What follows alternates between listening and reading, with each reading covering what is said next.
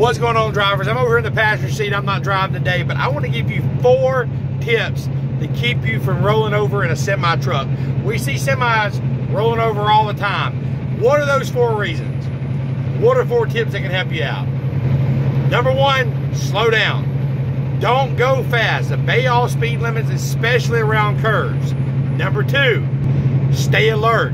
Don't drive drowsy. Scan the area and watch for things that can cause you to roll over. Number 3, don't be distracted while you're driving. Don't be playing with your phone. Don't be trying to eat your fried bologna sandwich, scratching your butt or whatever. Pay attention. People can pull out in front of you, and if you swerve too hard or too quick, you can roll over. Number 4, make sure, especially if you're flatbed, that you are properly tying down your stuff.